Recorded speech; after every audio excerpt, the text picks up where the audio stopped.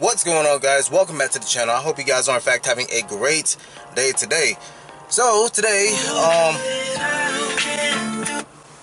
copyright strike. This morning I woke up, came to Roanoke Rapids in North Carolina to go to none other than Harbor Freight right now, just to pick up the engine support bar for the Celica. So now I am going to head to TJ's house so I can go ahead and pick up the engine stand for the transmission that I bought from the junkyard, and hopefully I can go ahead and, you know, get started with the cleaning process. So catch you guys at his house. You good in there? Let me see your flashlight. Oh, it's dark. Is it dark? Hold on. Boop. Check out the 2JZ. TJ's doing an engine swap soon. Alright, so shit. Alright, I need to move this bike real quick. Oh. Hold on for a second.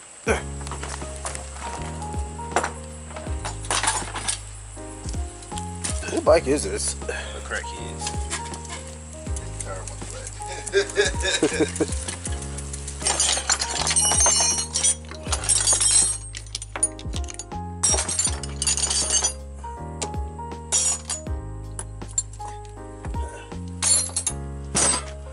Don't damage the 2J. Don't damage the 2J. This fucking cast iron, I can't. It's impossible. Shh, anything's possible. Alright. Move that right there for me. Alright, what am I moving? The thing is sitting right on top of it. Move the light. Let's see what you're talking about. Oh, the toolbox. Yeah, oh, toolbox. Gotcha. You got the little things that goes. That's what I was saying. They got two of them. It's right here. I think the other two is in there too. Alright, bet. See this. Oh god. Bowls.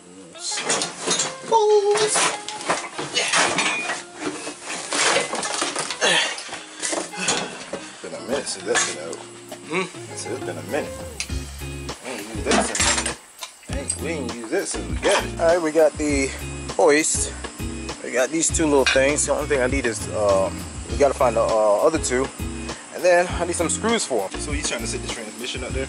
Yeah.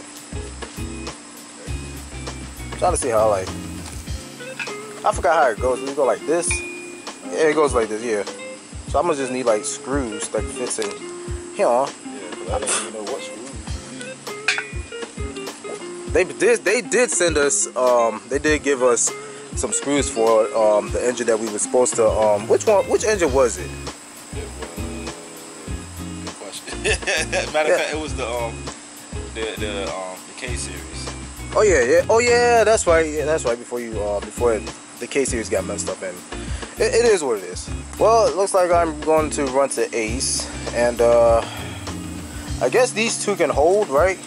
Yeah, they should. Like, I could put one right here and one right here or whatever. I don't know. You can just make it work somehow. Yeah, I'm gonna make it work. Don't worry about it. All right, let's go ahead and disassemble this and put it inside the LS. All right, guys. So engine hoist is inside the LS. So now it is getting hot, guys. It's really getting hot. It's supposed to be like in the 90s. So what I'm gonna do, I'm gonna just like continue later on in the day, and yeah, I'll catch you guys later on in the day. It's hot.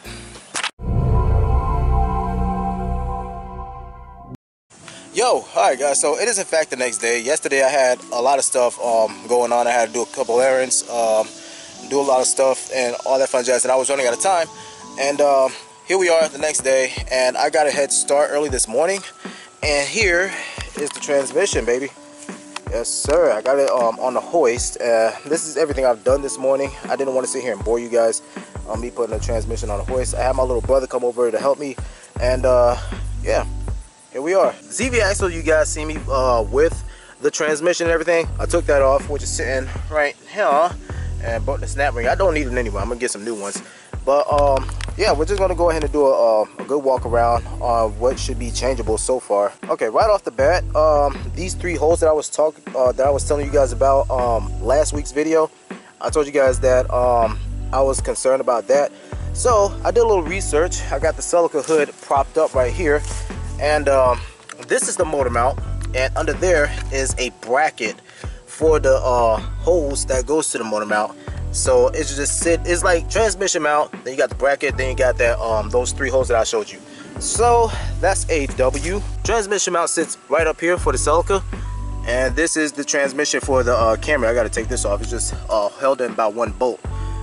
So I'm gonna do that later. Next off happen to be the cooling lines, which is here and here. I got the cooling lines right here. I took these off yesterday, I believe. Yeah, yesterday. I took those off because I don't know if these are different than the ones in the Celica. So I'm just going to do some research and see. And if they are, I'm going to just go ahead and swap these over. And coming over here, neutral safety switch, I took this off this morning. It's sitting somewhere in the trunk in the LS somewhere. I'm going to swap the one in the Celica and put it over here, and it should work. Another thing that I thought that was going to raise my concern was this TV cable, or throttle valve cable if you will. And the reason why I want to change this is because this throttle cable is short. This is for Camrys and stuff. And if you can look over here on the Celica, let me move all this out the way.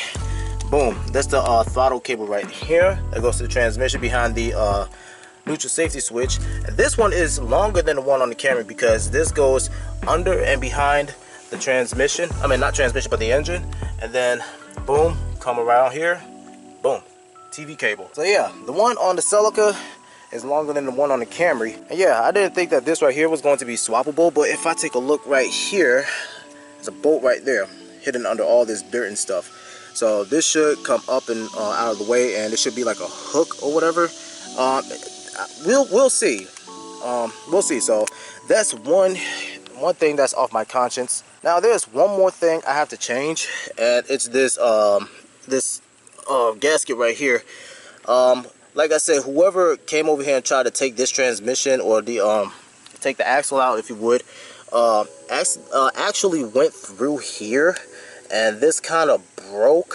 And I don't see any fluids coming out, but I'm kind of raising a little concern about that. It shouldn't hurt anything, but I do have to replace this because this part is ripped. As for the other side, this is the passenger. Of course, the passenger is good, but I'll probably just go ahead and change this one while I'm at it because, of course, it has miles up there, 242,000. You see, you got a lot of dirt and buildup and stuff. It ain't that dirty. It's just mostly dirt and less oil and grease. I can actually remove all that stuff, all that fun jazz. So as of next week, guys, I will be cleaning the transmission. You guys will be seeing a video on that. It's not going to be perfect, but it's going to be clean enough. You know, there's going to be, you know, oil stains, all that crazy stuff. And like I said, it's mostly dirty, but it's going to get clean. So I'm just going to go ahead and shut down for today and clean up everything, put the transmission up, cover it.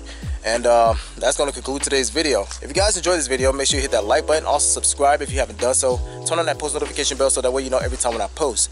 With that being said, guys, I'm out. Love you guys. Stay safe. And I'll catch you in the next one. Peace out, guys.